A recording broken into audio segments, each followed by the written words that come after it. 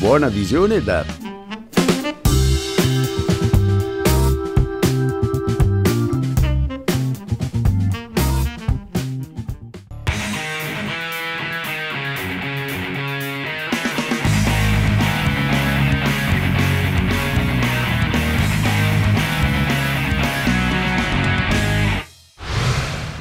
Buonasera a tutti, benvenuti a questa nuova puntata del Processo al Gran Premio nel weekend, settimo appuntamento del Mondiale di Formula 1. Tutto si è giocato nel cuore della Motor Valley, a Imola, per il Gran Premio del Made in Italy e dell'Emilia Romagna. Arriva un'altra vittoria per Max Verstappen, la sua quinta stagionale, ma nel finale ha dovuto contenere una grandissima rimonta di Lando Norris con la McLaren, giunto quindi secondo al traguardo. Chiude il podio Charles Leclerc con la Ferrari, quarta e quinta posizione, quarto per Piastri con la McLaren e quinta l'altra Ferrari, quella di Sainz. In classifica piloti consolida ovviamente Max Verstappen, Leclerc si porta in seconda posizione su Perez, mentre per quanto riguarda quella costruttori un bottino dei tre top team più o meno simile, 30 punti per la McLaren nel weekend, 29 per la Red Bull, 25 per la Ferrari, e questa è la classifica. Andiamo come di consueto a dare il benvenuto e a ringraziare i nostri ospiti. Partiamo dal direttore di Motorsport Italia della piattaforma motorsport.com, Franco Nunez. Ciao Franco. Ciao Veronique, buona serata. So che sei stato a Imola e ti è andata via la voce. Va bene, facevo il tifo per Leclerc. Dovevi farne un po' di più. No. È andata bene così. E allora grazie al direttore di essere con noi. In collegamento abbiamo l'ideatore del podcast Full Gas, Fabrizio Monaco. Ciao Fabrizio, benvenuto. Ciao Veronique, buonasera a tutti e ben ritrovati. Buonasera anche al nostro pilota Davide Amaduzzi. Ciao Davide, benvenuto. Ciao Veronique e buonasera a tutti. Vi hanno scambiati, tu Davide prima eri al centro, adesso sei laterale, ecco perché insomma, non mi ritrovavo con l'ordine. Grazie e benvenuto anche al giornalista di Autosprint Matteo Novembrini. Ciao Matteo. Ciao Veronique, buonasera a tutti. Ho fatto tutto io, ciao Matteo.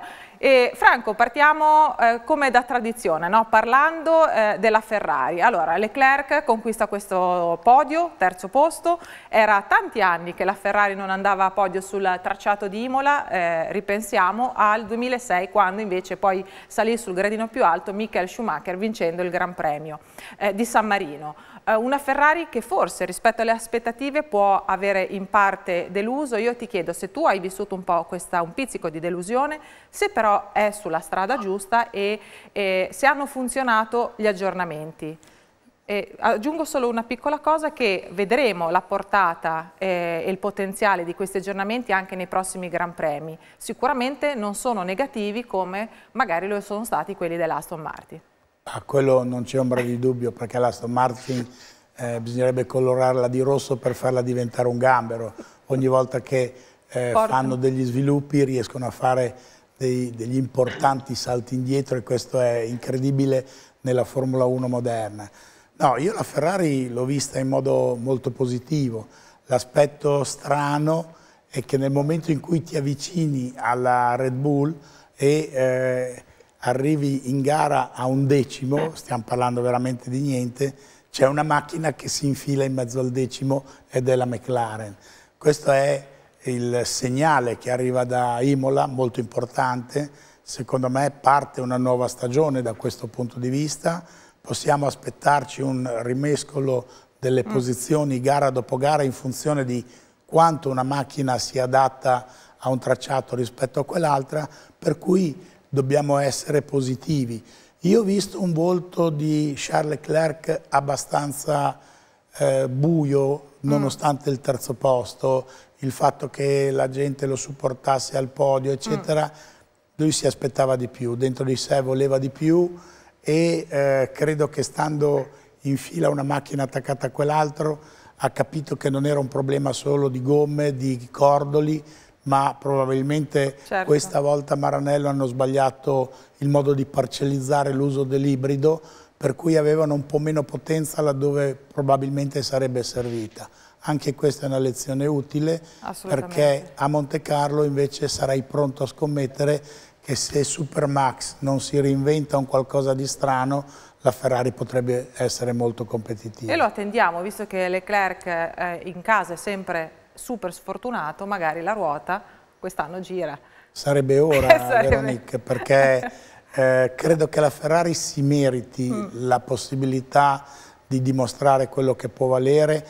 A Imola gli aggiornamenti hanno funzionato sicuramente, però sono convinto che non abbiano espresso il 100% di quello che sono in grado di dare, quindi è giusto dire che bisognerà aspettare. Aspettiamo almeno fino al Canada per poter trarre qualche giudizio. Ma sai, sta teoria che se c'è una pista anomala non contano, finiamola. Basta. Cioè Sì, quando sì, la macchina è buona a Monte Carlo, poi non si misura la differenza. Esatto. Però se ce l'hai sarà meglio averla. La McLaren, dove non si poteva fare gli sviluppi, e vale a dire a Miami, il pacchetto l'ha portato, ha vinto la gara, si è messa a posto la macchina ed è venuta a Imola a essere la prima contendente della Red Bull. La Ferrari ha poi ammesso, attraverso le parole di Vasseur, che il pacchetto era pronto anche per Miami e scientemente hanno deciso di non utilizzarlo. Vabbè, scelte loro. Sbagliare oppure non essere perfetti è lecito, vediamo la prossima volta se sarà un insegnamento, insomma, che potranno osare qualcosa di più. Davide, come ti è sembrata questa Ferrari con gli aggiornamenti e anche un commento su quello che ha detto Franco, che poi si riferisce all'intervista dopo gara di Charles, che dice: deluso sì ma fiducioso, perché attraverso i dati appunto raccolti da Red Bull e da McLaren hanno fatto un uso, lui ha detto strano, ma sarà la padronanza della lingua, direi un uso differente nella strategia del motore, ci ha fatto capire tante cose, quindi focus anche lì. Davide. Sono d'accordo con Franco, bella Ferrari, molto migliore rispetto a quello che è il risultato stesso, perché purtroppo oggi la Formula 1 che vediamo è una Formula 1 molto, anche troppo, qualifica dipendente, e se parti davanti rimani davanti, è difficilissimo sovvertire questo, e quindi io sono dell'idea che i valori in pista a Imola non fossero quelli dell'arrivo. Per me a livello di macchina, di auto, i valori in pista a Imola erano McLaren, Ferrari, Red Bull, e solo il fatto che Verstappen abbia fatto la qualifica che ha fatto, poi magari ne parliamo più tardi, ha permesso a Max di mantenere questo risultato. A me Leclerc, ti ricordi la puntata scorsa avevo detto non mi era piaciuto l'atteggiamento perché mi aveva dato l'impressione di essere contento di un risultato inferiore alle aspettative, invece a Imola mi è piaciuto tantissimo, a prescindere dai risultati mi è piaciuto il fatto che non riusciva a trattenere l'enorme delusione. Lui sapeva di avere una gran macchina, sapeva di aver dato il massimo, sapeva di essere a casa e quindi voleva dare ai tifosi la massima gioia possibile, e non c'era riuscito, ma non per colpa sua, e quindi era frustrato. E io amo questo atteggiamento perché il pilota non può essere contento di niente se non del primo posto, soprattutto quando hai una vettura che comunque potenzialmente non è lontano. Quindi positivissimo, weekend molto positivo. Io sono completamente d'accordo con Franco, la macchina che va forte dappertutto, quindi se è più competitiva sarà più competitiva anche a Monte Carlo, è importantissimo, ancora più che tutte le altre piste, a Monte Carlo alla qualifica, però sono talmente vicini, talmente racchiusi adesso che bisognerà essere super perfetti in futuro in qualifica, però weekend assolutamente positivo e le modifiche hanno funzionato perché sono arrivati in 3 in 7 secondi, Leclerc ha preso 7 secondi da Verstappen che questa volta non si può dire che stesse gestendo, cioè era impiccato perché doveva mantenere la distanza da Norris, quindi quelli sono 7 secondi reali e sono anche più grandi di quanto in realtà possa essere veramente il vero distacco tra le vetture. Ti chiedo questo, senza l'errore, no? Visto che si era portato quasi a 1 secondo e 2, 1 secondo e 4 da Norris, senza l'errore potevano andare a prendere insieme Verstappen, cioè rendere ancora più appassionante il finale anziché a 2 a 3, quindi poi essere meno dei 7 secondi effettivi? Sicuramente sarebbero stati meno dei 7 secondi effettivi, perché comunque ha perso diversi secondi. E forse gli hanno chiesto anche di congelare la posizione o no? Oppure, cioè, considerando che secondo anche me, in passato l'errore sempre fu alla Gresini, quindi magari... sì, ma non si può pensare un errore fatto qualche anno fa, Cioè la Gresini è una variante No, molto io ti sto complicata. chiedendo, cioè se gli hanno detto, insomma, arriva alla fine senza rischiare troppo. Cioè, ci potrebbe... Secondo me No? non gliel'hanno dovuto dire. Per me è lui che si è reso conto che Norris aveva quel pochino in più, l'ha sviluppato, poi alla fine Norris un grandissimo passo negli ultimi 7-8 giri e secondo me non hanno avuto la necessità di dirglielo. Lui ha capito che quello era il massimo che poteva fare, ha tirato al massimo delle sue possibilità, però... Io sono convinto che per come era sviluppato dopo l'ultimo cambio gomme le posizioni, quello era il massimo che potesse fare. Allora, sento anche Fabrizio, poi Matteo. Fabrizio, la gara della Ferrari, gli aggiornamenti portati, un po' tutto, come l'hai vissuta e vista? Secondo me la Ferrari ha tutti i motivi per essere più che soddisfatta del weekend, è mancato soltanto quello spunto in qualifica che magari avrebbe permesso di piazzare almeno una macchina davanti in pole position, perché poi la qualifica, sappiamo benissimo a Imola quanto conta, ma ci sono molti elementi per cui Ferrari dovrebbe essere soddisfatta. La gara è cambiata dopo il pit stop, perché fino a quel momento Verstappen aveva costruito un vantaggio che poi gli ha permesso di vincere alla fine. Ferrari, subito dopo il pit stop, è stata la macchina che si è dimostrata più costante nell'utilizzo delle gomme, mentre McLaren ha avuto delle difficoltà all'inizio, soprattutto nel posteriore. Ferrari ha sempre avuto un rendimento molto costante delle gomme, anche nella prima parte di gara, e questo è molto importante perché rende la macchina più prevedibile anche alle risposte al setup che di volta in volta vengono fatte. È mancata la qualifica e l'errore sicuramente è costato qualcosa, ma credo che l'ordine d'arrivo non sarebbe cambiato. Concordo nel dire che la McLaren è stata la più performante e la Ferrari seconda, ma Ferrari deve sfruttare, secondo me, quest'arma di saper gestire a questo punto molto meglio le gomme fin dall'inizio dello stint in maniera più costante rispetto agli altri. Poi per quello che riguarda l'espressione di Leclerc, probabilmente secondo me si è reso conto che avendo come dire, mancato la qualifica gli è mancato qualcosa in più per vincere. Ti chiedo questo, Fabrizio, dalle telemetrie che tu hai, questo primo settore, dove sono le differenze? No? Visto che si parlava di strategia differente nel motore, quindi nella parte, come ci diceva Franco, nella parte ibrida. Sì, allora, diciamo che Red Bull è sempre stata da qualche anno a questa parte leggermente più veloce nei rettilini, vuoi anche per una maggiore efficienza aerodinamica.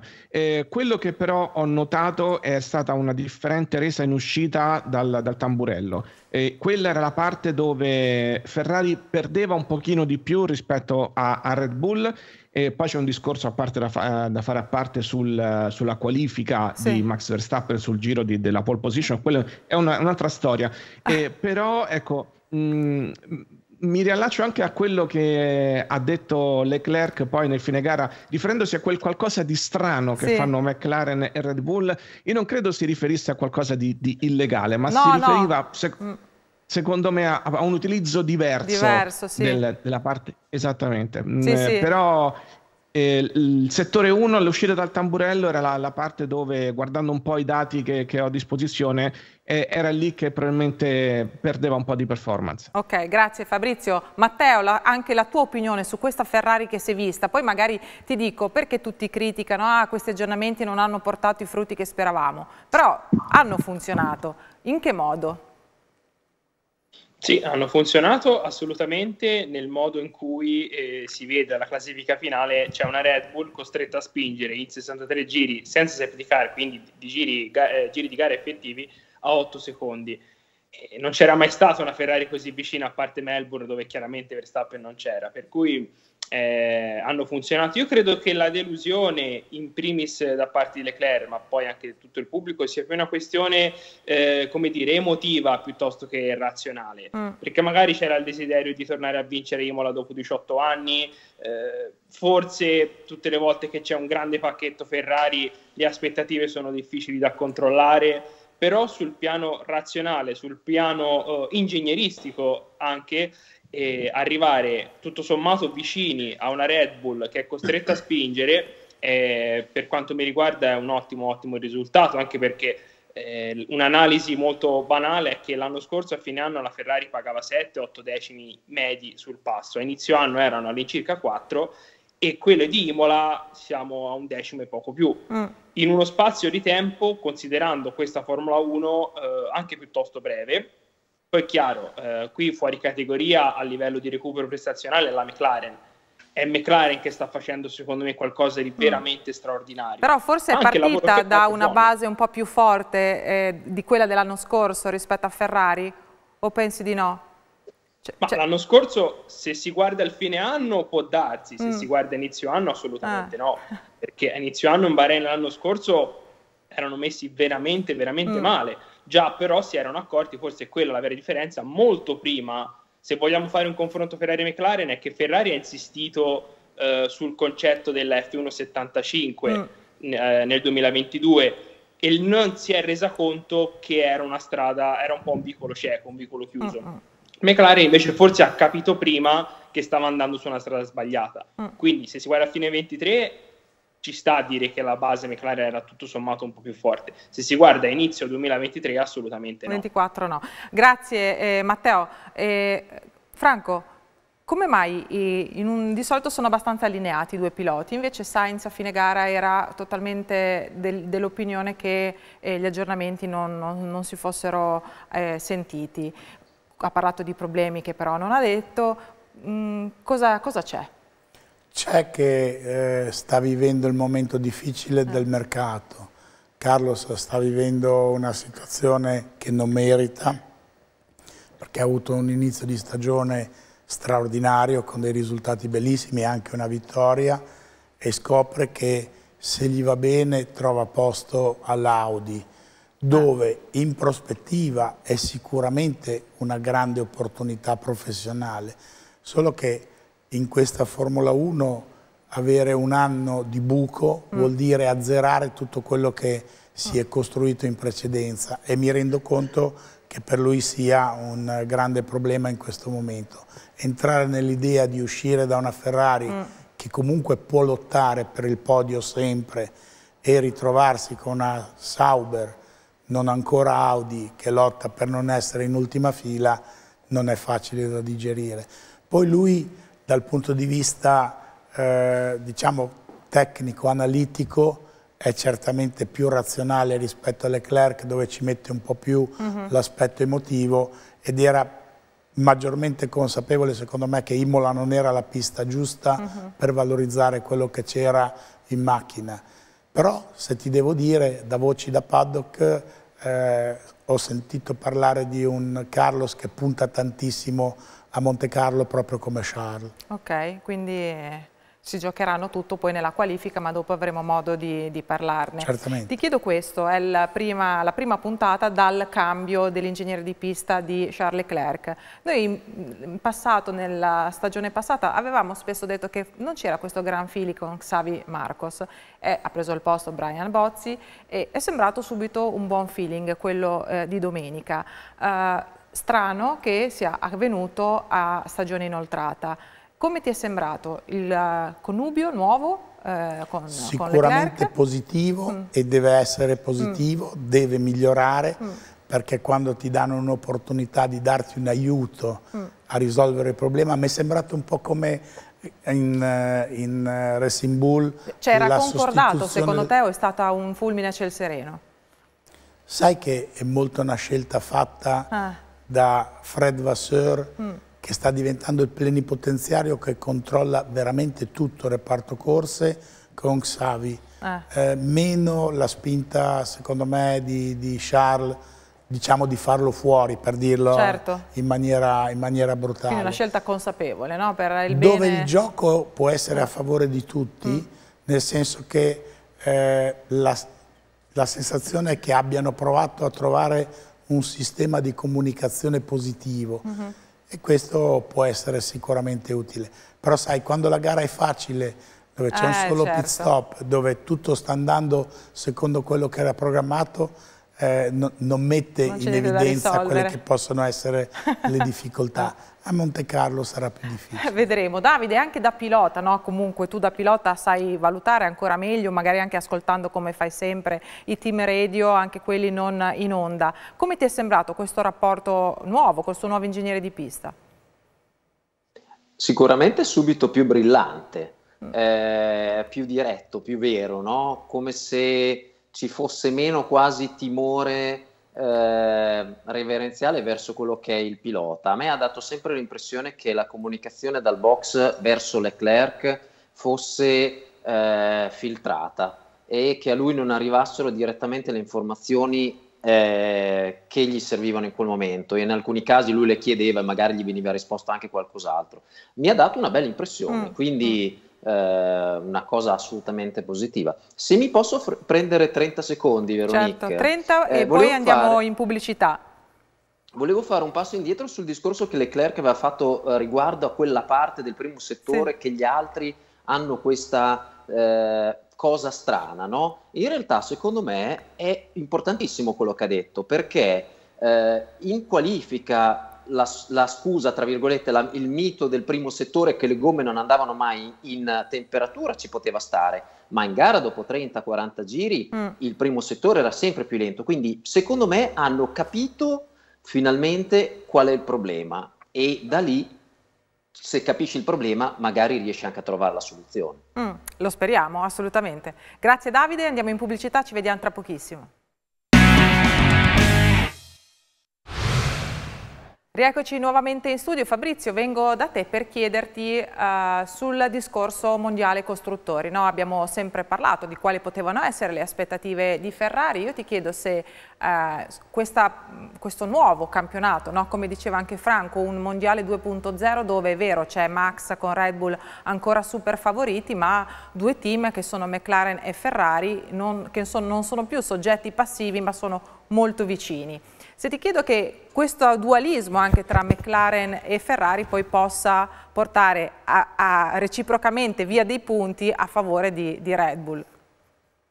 Ma allora dipenderà tantissimo da come le macchine si adatteranno di circuito in circuito, perché continuiamo a dire che comunque Imola non è una pista rappresentativa per valutare gli upgrade, che è vero, poi le macchine si adattano meglio o peggio a seconda del circuito, e quindi dipenderà da come le performance cambieranno a seconda del circuito. In questo momento Ferrari e McLaren sono sostanzialmente appaiate dal mio modo di vedere. Sono sicuro che poi Red Bull riuscirà a ritrovare performance, anche se comunque soprattutto per Monaco, per la prossima gara, ho visto un Helmut Marko un po' troppo preoccupato, e questo mi fa pensare che i livelli prestazionali siano quasi del tutto azzerati. Io ritengo che Red Bull in questo momento abbia non più di 2 decimi di vantaggio sull'accoppiata Ferrari-McLaren. Ma ti chiedo, Fabrizio, questo vantaggio quasi a zero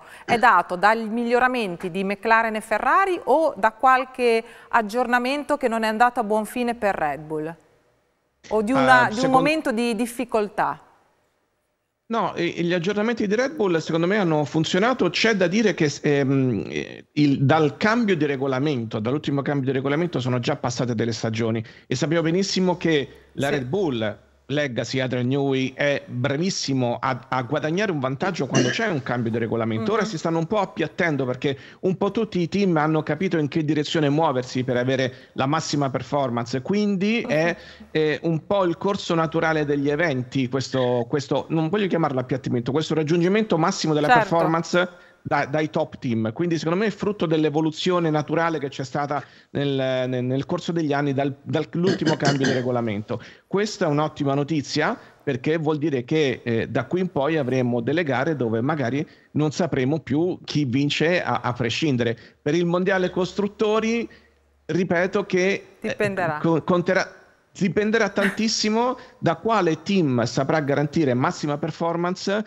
e adattarsi a più circuiti possibili per quello che riguarderà verso la fine dell'anno. Non credo che il mondiale piloti sia a rischio, ma per il mondiale costruttori Ferrari e McLaren saranno lì. Vediamo allora, grazie Fabrizio. Matteo, ti volevo chiedere questo, fare qualche considerazione su Imola. Parto da te e ti chiedo dove erano i track limit, cioè hanno allargato per la gara le linee bianche, giusto Franco? Ok, poi c'era la ghiaia in quasi tutte le vie di fuga. Dove erano i track limit? Non se ne è sentito parlare, solo quelli di Max Verstappen alla fine. Matteo, tu... Sì, io Franco non capisco. No, tu Matteo. No, rido perché ho Franco davanti che ride, però sì, ho fatto la domanda a te Matteo, scusami. No, niente. Sì, io sono contento che sia stata messa più ghiaia. Sì.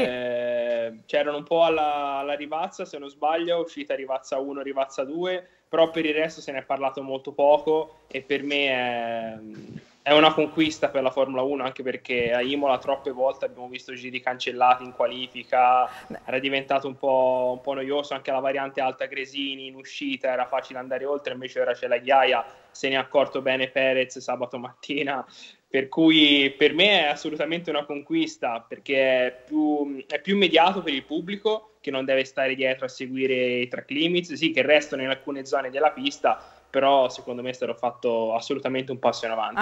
Su quello sono d'accordo anch'io, comunque sono andati Franco in controtendenza alla maggior parte dei circuiti in calendario, quindi bene, no? che sia stata messa la ghiaia, ma dove erano i track limit? No, per fortuna adesso si sta risolvendo il problema, devo dire che fra i precursori del cambiamento c'è Emanuele Pirro, un italiano con grande esperienza e abbiamo visto 3 track limits di un certo Max Verstappen, ma era in difficoltà con una macchina che aveva degli aggiornamenti, avevano sbagliato il setup con cui avevano liberato la macchina il venerdì, hanno lavorato tutta la notte al simulatore in 2 piloti per cercare di trovare una soluzione e hanno trovato la soluzione della messa a punto per essere positivi in pista, non per sfruttare il potenziale.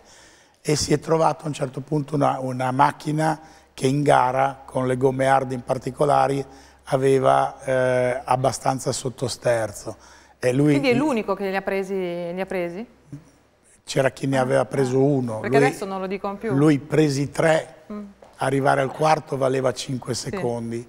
Ha capito qual era il limite al quale poteva andare, ha fatto degli esperimenti ed è arrivato al limite 3. Poi si è messo al passo scusate, di quello che la RB20 gli concedeva ed è stato semplicemente straordinario. Io ho sentito raccontare in televisione, ancora 2 giri, Norris l'avrebbe passato, sì, lo avrebbe raggiunto, ma escludiamo che ci sarebbe stato come Charles con Norris. Probabilmente senza l'errore l'avrebbe raggiunto, ormai c'era. Ti chiedo questo, in un'intervista che Stefano Domenicali ha rilasciato in esclusiva a motorsport.com si è parlato di tante cose, tra cui anche del futuro dei nostri tracciati.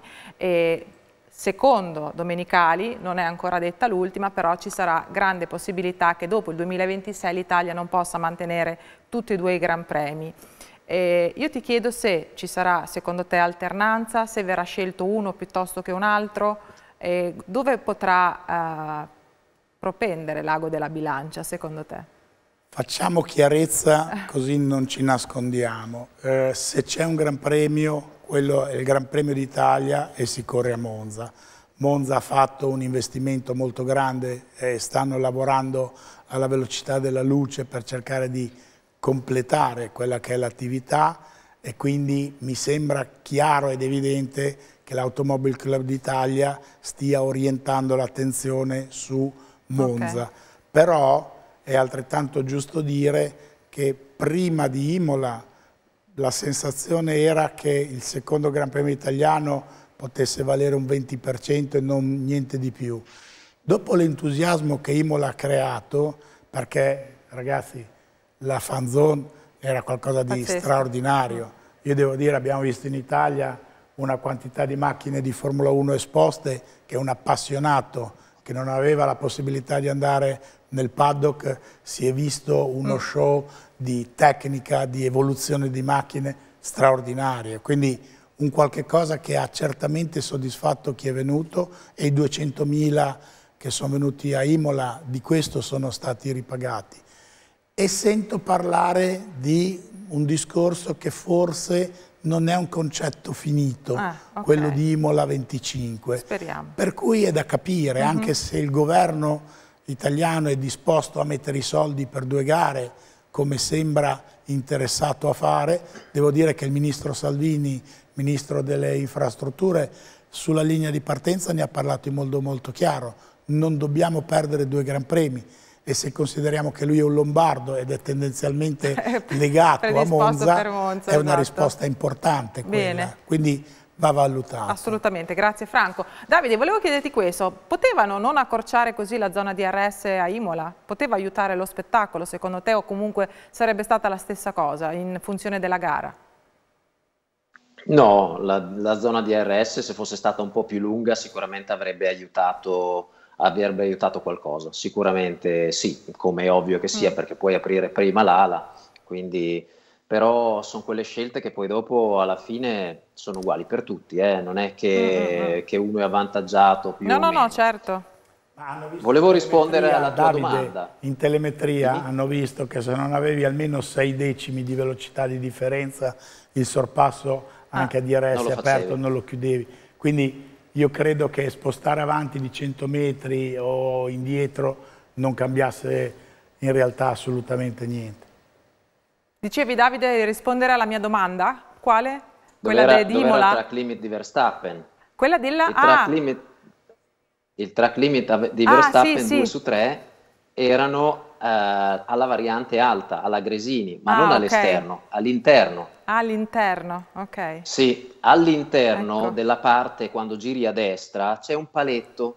Il paletto è posizionato in un punto che, se lo vai a sfiorare, la larghezza totale della macchina è di là dalla linea bianca interna, e Verstappen, proprio perché aveva sottosterzo, puntava molto la macchina in quella curva e la girava tantissimo per cercare di tagliare tantissimo la prima curva. Facendo così però, visivamente loro non hanno la percezione totale, facendo così lui metteva la ruota esterna, praticamente la ruota sinistra, interna alla riga bianca, e quindi prendeva il track limit. Fondamentalmente è una cosa un po' strana della pista di Imola. Io l'ho preso quando ho fatto la gara del GT, l'ho preso 2 volte anch'io, perché il riferimento quando fai la curva è il paletto, e in realtà tu devi tenere una minima distanza dal paletto, perché se ci sei troppo vicino sei tutto dentro la curva. Quindi ha preso il track limit lì. Quando ha capito quello, ha smesso di tagliarla così tanto e gli è stata quasi facile non farne altri. Ecco, grazie Davide. A proposito, c'è un'altra novità che ritroviamo oggi su motorsport.com, perché speriamo ovviamente che rimanga anche il Gran Premio di Imola, il Gran Premio dell'Emilia Romagna, e è stato proposto da un ex pilota anche una possibilità di cambiare il tracciato. Franco, in che modo? Beh, Pierluigi Martini, credo che non ci sia bisogno di presentazioni, ex pilota Minardi, Scuderia Italia. Anzi, è andato dal suo ex team principal, Giancarlo, e gli ha portato uno schizzo dicendo: guarda, bisogna creare una seconda area di sorpasso, e a suo parere si potrebbe tagliare a metà la variante del tamburello, il primo sinistra-destra, e il destra collegarlo direttamente andando in modo rettilineo alla Tosa, saltando la variante Villeneuve. Io condivido in pieno questa visione, primo perché la Tosa tornerebbe a essere una curva dei grandi sorpassi, secondo perché ci sarebbe l'opportunità di creare del nuovo spettacolo. e non mi stupirebbe se gli uomini dell'autodromo di Imola ci pensassero nel momento in cui Formula 1 dicesse ok, allunghiamo la storia, facciamo una scommessa. Anche perché abbiamo visto di nuovo molti bump e Imola sta programmando l'idea di rifare l'intero asfalto. L'asfalto. Speriamo, anche perché è una pista bellissima che piace a tutti, però se poi queste monoposto non riescono a superarsi, non si riescono a aver sorpassi, è davvero un peccato. Davide, tu da pilota, questo cambiamento del tracciato, come lo leggi? Dovesse essere così? Nonostante la variante Villeneuve sia bellissima e molto molto tecnica, perché ha una parte, la sinistra velocissima e la destra un po' più lenta, dove abbiamo visto anche dei bellissimi sorpassi all'esterno barra interno, sarei completamente d'accordo, perché la Tosa adesso è praticamente inutile come staccata. Si potrebbe fare una seconda zona di RS e quindi faciliterebbe anche in quello i sorpassi. E poi c'è da dire una cosa rispetto a quando la Villeneuve era la vera Villeneuve. Oggi abbiamo una via di fuga che una volta non avevamo. Una volta avevamo il muro a quasi filo asfalto, quindi è nettamente più sicura la zona adesso, quindi io sarei totalmente pro. Ok, votiamo allora, facciamo una petizione. Fabrizio, volevo chiederti questo, prendo il discorso Verstappen e Red Bull che ha già un po' anticipato Franco, un Verstappen finalmente che si guadagna la pagnotta, no? Che si è guadagnato questa vittoria, ha faticato, ha dovuto tirare fino alla fine, ma questo gli ha dato secondo me grande soddisfazione e lo si percepiva, che finalmente anche lui, nonostante non ce ne fosse bisogno, è il valore aggiunto di un team che fino adesso ha vinto davvero tutto. È verissimo, tra l'altro Verstappen era molto contento una volta arrivato al traguardo, una volta aver vinto la gara, un po' per la modalità, come dicevi tu, per come è arrivata la vittoria, se l'è dovuta veramente guadagnare, ma poi un po' come Hamilton quando dominava. Hamilton era sempre alla ricerca, no, della bagarre con qualche altro pilota, e in questo caso l'ha ritrovata e secondo me ha avuto un entusiasmo accresciuto. Non dimentichiamoci che è stato anche protagonista delle 24 ore virtuali del Nürburgring. Verstappen durante il weekend, ho avuto modo di seguirlo, ha fatto anche degli stint impegnativi, per cui ha avuto una doppia vittoria in questo weekend. Tra l'altro sinceramente non so come abbia fatto, perché poi una gara di quel tipo è molto impegnativa, e secondo me questo riguadagnarsi la vittoria combattuta veramente in pista gli darà ancora più entusiasmo, perché poi il vero pilota è quello che, è vero, ama vincere, ma ama anche poi la bagarre e la battaglia in pista con altri piloti. Probabilmente chi è meno contento è il team Red Bull, perché insomma adesso quel vantaggio che avevano non ce l'hanno più e dovranno in qualche modo correre ai ripari. Assolutamente. Matteo, anche la tua opinione un po' su anche la qualifica di Max Verstappen. Si è parlato tanto, no, della scia presa da Hülkenberg, e vorrei qui spezzare una lancia, nel senso ci sta che abbia preso la scia, secondo me comunque bravo lui, se è stato concordato no, non credo, se è stato fortuito, cercato non lo so, però ho visto tanti commenti negativi anche di offese a Hülkenberg, che questo secondo me non ci sta nello sport che tanto amiamo e tanto seguiamo. Matteo, discorso Red Bull e anche di Max Verstappen, insomma, che si riprende i gradi di capitano vero e proprio, cioè lui stesso si è davvero reso conto di essere un gran fenomeno. Assolutamente, innanzitutto condivido la condanna alle accuse a Hülkenberg, che fosse fortuito o meno fa parte comunque delle corse. È inutile criticare, mi sembra veramente una follia, non fa parte del tifo automobilistico criticare un pilota per quello che è accaduto. Su Verstappen è chiaro che la scarica di adrenalina per vittorie così è diversa rispetto a una vittoria conquistata tra virgolette passeggiando come tante volte l'anno scorso, e come giustamente dicevi se ne è accorto anche lui che in questo caso c'è stato il fattore Verstappen, non solo in questo caso ma una volta di più il fattore Verstappen, la variabile umana fornita da Max è stata veramente tanto decisiva. È un pilota a cui riesce tutto, e è rimasto freddo quando venerdì la macchina non andava, e qui mi collego al discorso Red Bull come vettura. A me ha dato l'impressione già un po' a inizio anno, ma soprattutto a Imola, che sia una Red Bull più vicina alla Red Bull del 2022 piuttosto che a quella del 2023. Mi spiego. 2023 è stata un'annata leggendaria nei numeri, irripetibile probabilmente. La macchina del 2022, quindi la RB18, era una vettura molto forte, perché anche lì hanno dominato, però era più diva, era più difficile metterla a punto, tante volte nel 2022 abbiamo visto una Red Bull che doveva lavorare molto nelle libere. Da lì nasce poi infatti un po' il luogo comune della Red Bull che soffre i weekend sprint con meno libere a disposizione. Mi fa pensare un po' alla Red Bull del 2022 questa macchina, perché quest'anno Melbourne, Suzuka, Miami, Imola hanno faticato a trovare la quadra, hanno dovuto allertare i piloti al simulatore. E poi un'altra cosa, e concludo su Red Bull, hanno portato un fondo nuovo, un alettone anteriore e un fondo nuovo. Anche qui mi è venuta a mente 2022 Silverstone, quando la squadra porta un fondo che sbilancia la macchina, cioè fa perdere bilanciamento, tant'è che Verstappen boccia quel fondo e Perez no. Non vorrei che magari con questo nuovo tipo di fondo abbiano bisogno effettivamente di ritrovare un bilanciamento perduto con la vettura, senza dimenticare l'importanza dell'assetto meccanico, perché loro hanno avuto problemi da quel punto di vista lì con una vettura troppo rigida, che ricordiamo è figlia della vettura 2023 che nasceva per girare appunto base rigida, quindi pur lavorando in quell'ottica forse non sono ancora al 100% a quel punto di vista. Ma Franco, cosa ne pensi di quello che ha detto Matteo? Che stanno cercando il modo di valorizzare quello che Adrian Newey gli ha lasciato, e ho avuto una strana sensazione. Sono andato alla conferenza stampa dei tecnici e ho visto un Pierre Vacher meno certo di quello che avevo visto in situazioni precedenti.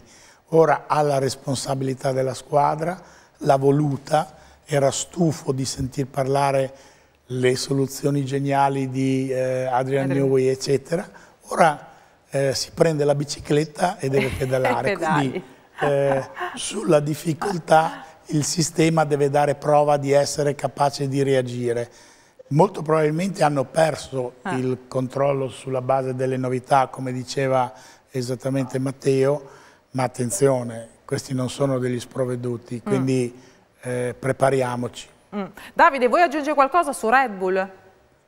Io aggiungo poi alla fine rincaro quello che è stato detto. Max è il valore in assoluto aggiunto, perché di tutti i top driver, e non ne critichiamo neanche uno, perché ovviamente si sta parlando dei piloti di livello mostruoso, è l'unico che non fa neanche un minimo errore, e anzi nel momento in cui è super sotto pressione diventa, se possibile, ancora più perfetto.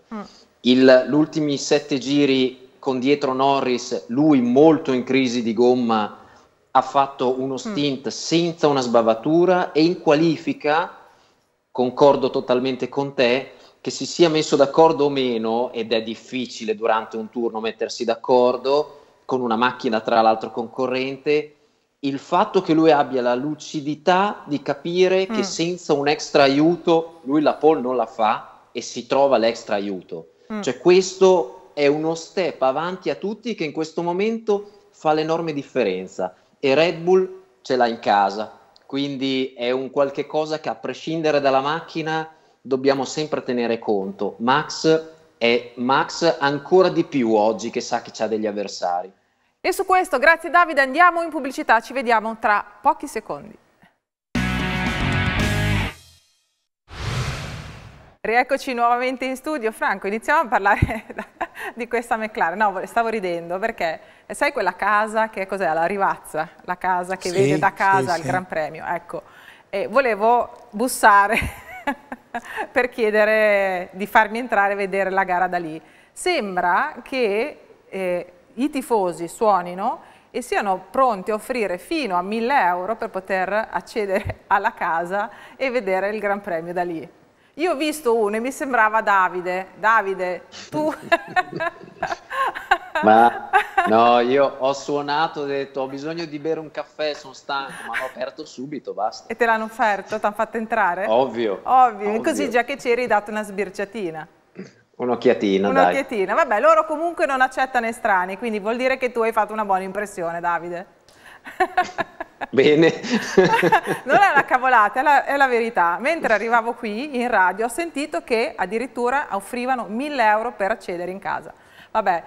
Ognuno ha il suo paddock club. Esatto, tu apri la finestra, che cos'hai, Franco? Alberi. Alberi, anch'io. Vabbè.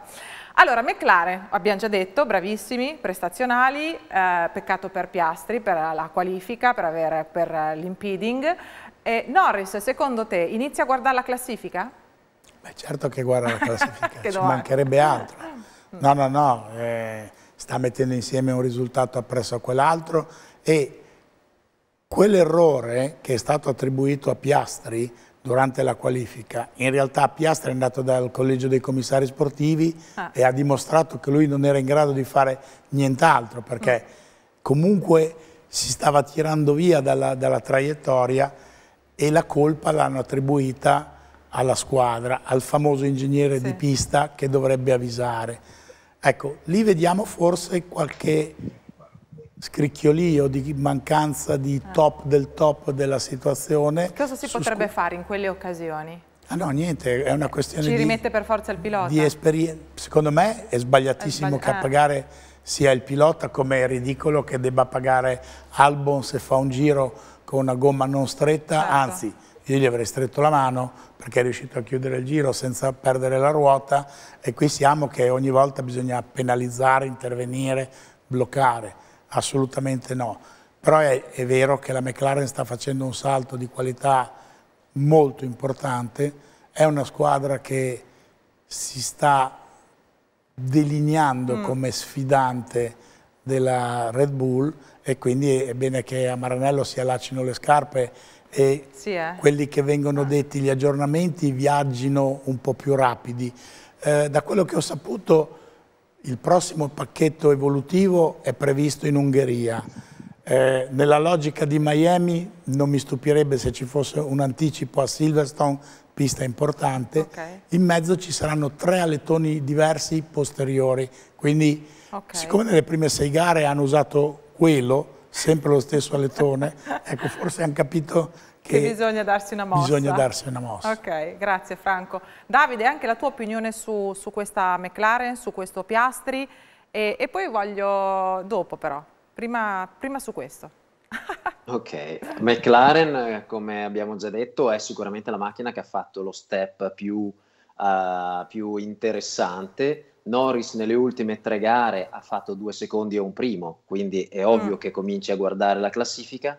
Piastri, che ogni tanto viene criticato perché fa qualche errorino anche nelle qualifiche scorse, in realtà secondo me è un fenomeno che quando esploderà farà rumore. E per il discorso della qualifica, a prescindere dal fatto che il pilota in alcune situazioni in macchina non ha nessuna percezione di quello che avviene dietro, per me sarebbe molto semplice, si dovrebbe fare come si faceva una volta: tu chiudi il tuo giro, oggi c'è il vizio di fermarsi, di cominciare ad andare a 80 all'ora. Perché andare a 80 all'ora? Vai a 140, 150 e hai molto più tempo per toglierti dai piedi, da essere meno fastidioso.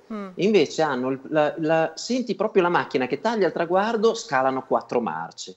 È un qualche cosa che è sbagliato a prescindere, perché non è lì che rovini la gomma o altre cose, e quindi è un metodo che secondo me facilmente potrebbe essere modificato. Allora qual chiedo era l'altra cosa? L'altra cosa era questa, che volevo un po' sentire l'opinione di tutti, e non è possibile, ne aveva mi sa anche Matteo Pittaccio 2 settimane fa accennato a qualcosa, ha una super pole per la Formula 1, come la vedreste?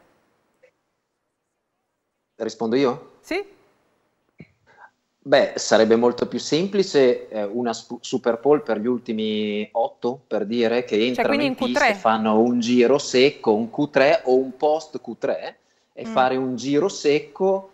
In passato c'è anche stato qualcosa di simile. Non lo so, ti dico la verità. Se si tolgono queste problematiche facendo questa scelta, potrei anche dire che potrebbe anche essere interessante, perché quello che dobbiamo cercare, la Formula 1 dovrebbe cercare di evitare, sono queste situazioni che poi snaturano la griglia e di conseguenza cambiano poi quello che sarà poi la gara del giorno dopo. Per ovviare Perché però il Piastri... problema sia di impeding che di una scia eventuale dovresti averlo poi tutti nei Q, sia in Q1 che in Q2 che in Q3, perché comunque Piastri non l'ha fatto in Q3 l'impeding, l'ha fatto in Q1 era? O in Q2?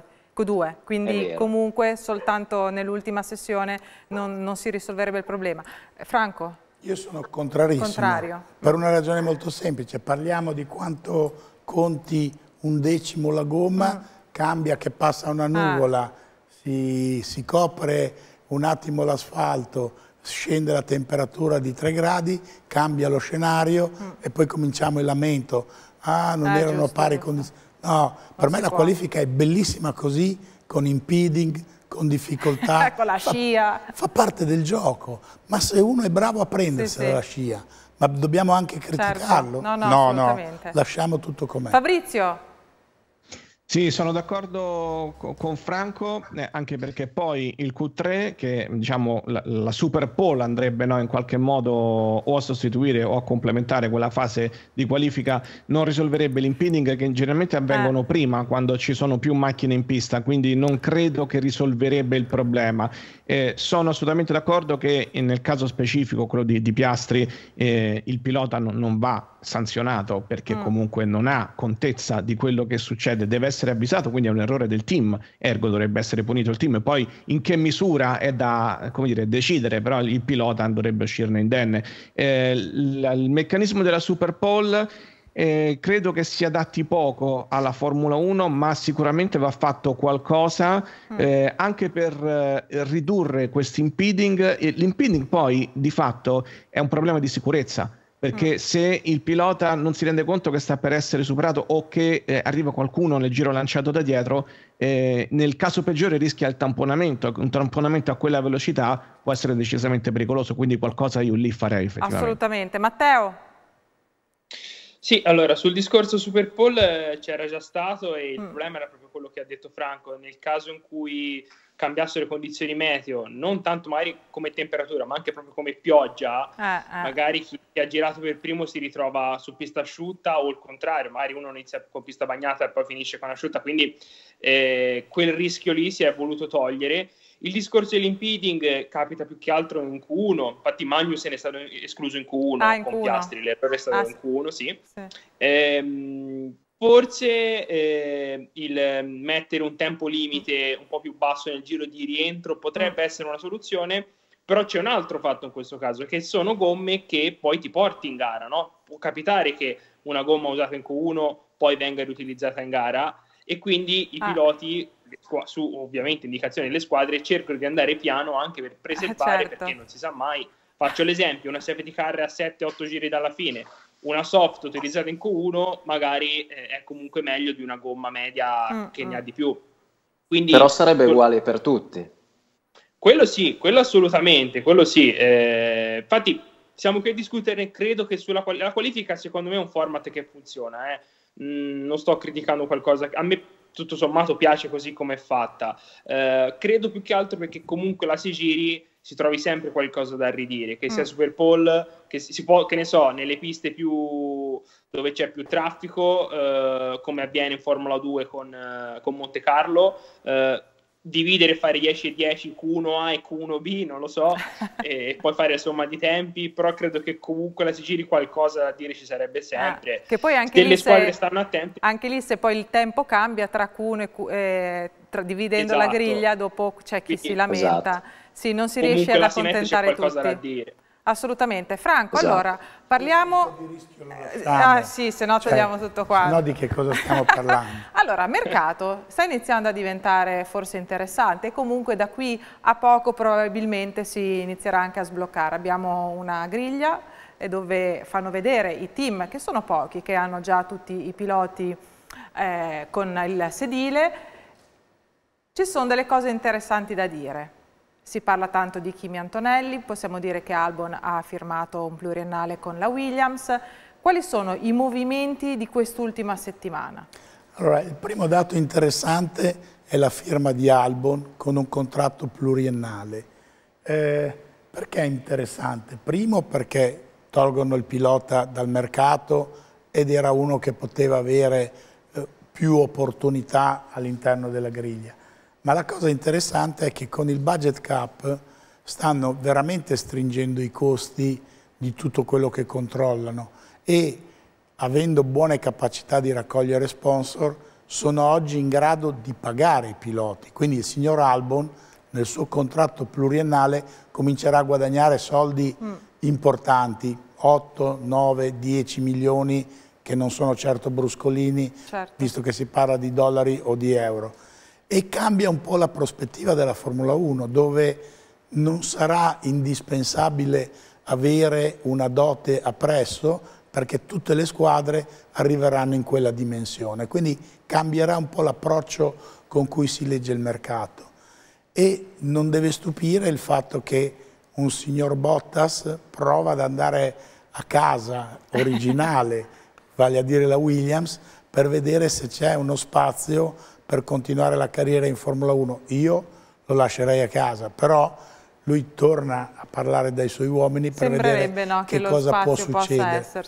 Ecco, Toto Wolff lascia intendere che se c'è un 1% di possibilità di andare a prendere Max Verstappen, fa largo a Max Verstappen. Io, se ti devo dare la sensazione, avendo annusato l'area di Imola, non c'è, è un 1% negativo che possa andare alla Mercedes, vista la macchina che poi è sotto gli occhi di tutti, e quindi sono pronto a scommettere che la Mercedes di Lewis Hamilton finirà nelle mani del grande bravo Kimi Antonelli, che si trova per ora per le mani una macchina in un monomarca che non è competitiva.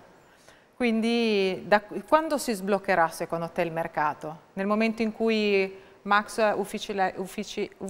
Max non deve ufficializzare niente, perché lui ha un contratto che dura fino al 28, lui può stare zitto e far venire il mal di testa a tutti quanti, quindi non ce n'è minimamente bisogno. Chi corre dietro è Carlos Sainz, che se si muove Max Verstappen ha una speranza di andare in Red Bull. Ok. E Red Bull, Tsunoda niente, nessuna possibilità al posto di Perez? Ne hanno parlato, se ne parla tanto, no? Ne hanno parlato a Imola perché è a 20 km da Faenza, dove c'è la sede della Racing Bull. Ma se ti devo dire la verità, il ragazzo ha fatto un passo enorme in avanti. Sta disintegrando Ricciardo, che mi sembra che venga un po' alla volta accompagnato al cancello di uscita del paddock. Però io sono sincero, non mi vedo uno Yuki pilota della Red Bull, quindi lì si terranno Sergio Perez.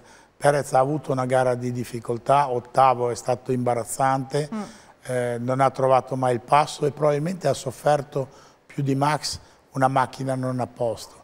Ma a Monte Carlo lo rivediamo di nuovo nella posizione di ingaggio per quelle che sono le prime posizioni. Assolutamente. Tra le tante notizie, no, che ho visto su Motorsport c'è quella del patto della Concordia che avete scritto oggi, Franco, dove il bonus della Ferrari, che è il bonus storico, cioè che lei percepisce in quanto è presente fin dal primo anno, fin dalla prima gara di Formula 1, sembra che insomma, non le venga tolto, nonostante i team, un po' qualcuno insomma, si sia messo di traverso per cercare di non darglielo.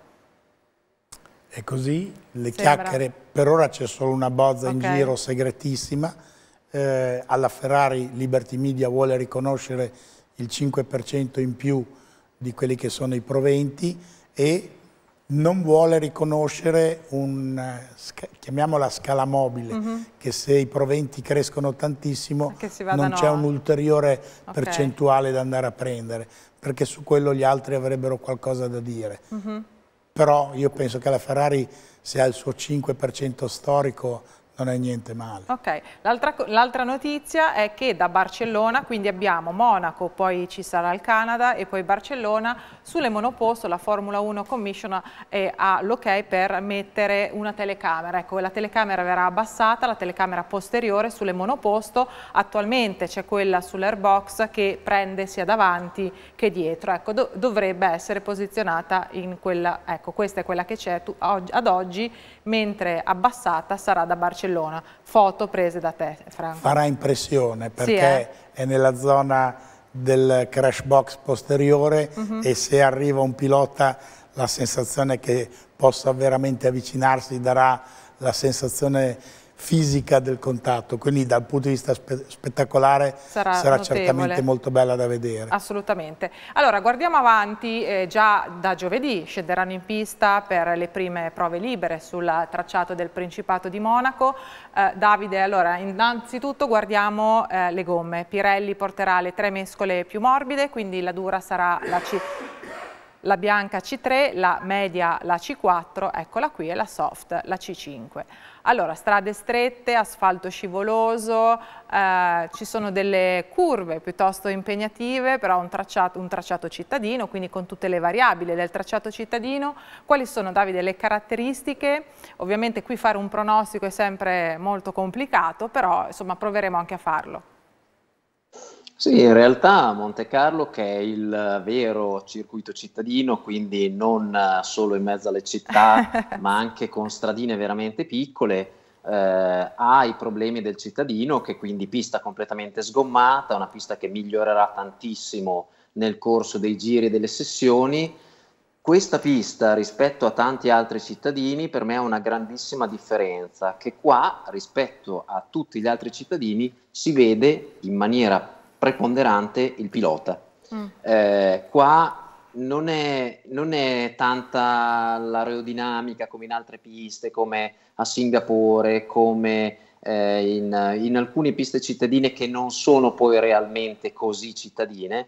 Qua l'aerodinamica funziona, perché l'aerodinamica della Formula 1 funziona anche a bassissime velocità, ma qui il pilota fa veramente quel po' di differenza. L'abbiamo visto nella storia della Formula 1, vedendo piloti che con macchine di mezzo livello al tempo che si poteva mettevano la macchina davanti.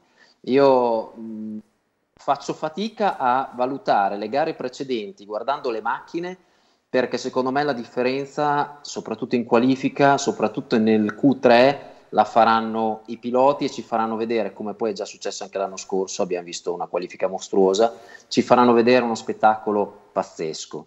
Quindi sono talmente tutti allo stesso livello, secondo me, quando si parla di giro mostruoso, parlando magari dei top 3, 4, 5, che io oggi azzardare una pole faccio fatica. Io spero Leclerc, spero che finalmente perché poi porti da lì, qualcosa. se non succede niente di che, sarà comunque l'ordine d'arrivo del Gran Premio.